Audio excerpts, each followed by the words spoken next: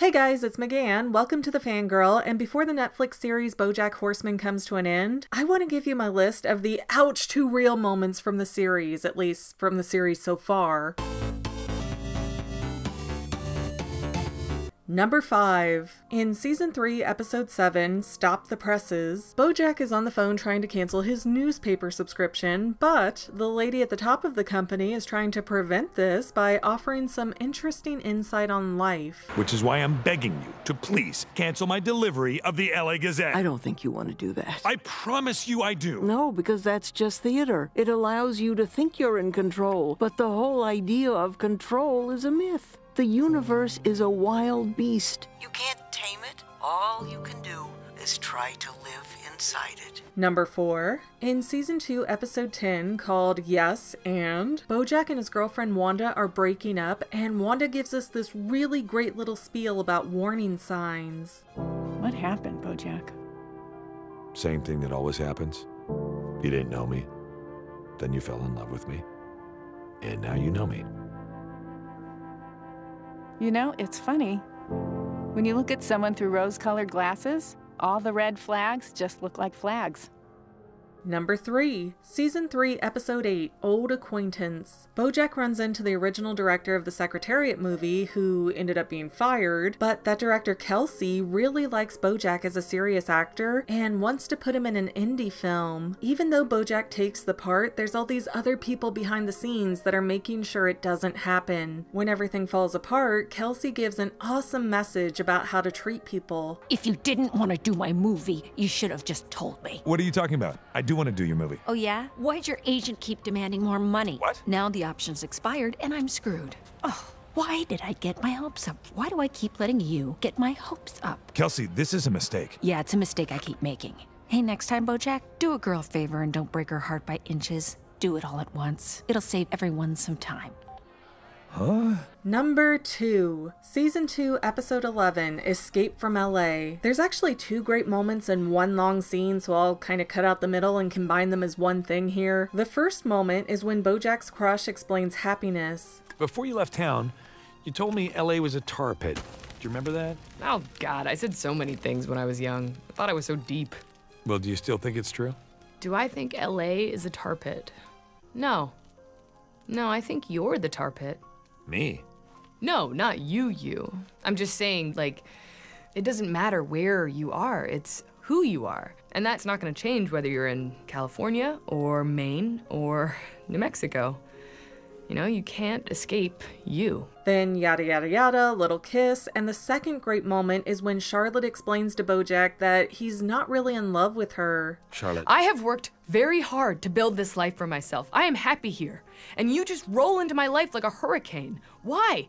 Because we knew each other for 5 minutes 30 years ago? I don't know you. You do. I don't. And you don't know me. No, Charlotte, please. These last few months have been amazing. I love you Stop. and your family and this town. I never wanted to hurt. BoJack. I'm sorry I kissed you. I shouldn't have done that. We can pretend it didn't happen. Everything can go back to normal. No, but I no, need to. stop. Please, No. please don't make me go back to LA. I don't care where you go, BoJack, but I can't have you around here.